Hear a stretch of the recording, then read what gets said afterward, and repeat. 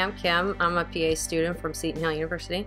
I wasn't really sure, what to expect coming in, but overall, I think that I myself have grown just as a person here. It's kind of been good therapy for myself, learning about the mindfulness, and definitely something that I'm going to take to my other rotations. I think everyone kind of has certain expectations about psychiatry.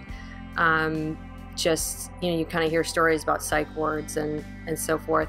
I'd kind of heard that this place is a little bit different, but you kind of just always have that in the back of your mind.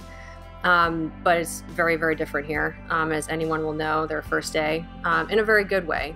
It's very relaxing. It's very comforting almost being here. The patients seem very well taken care of. We as students are welcomed in, from day one.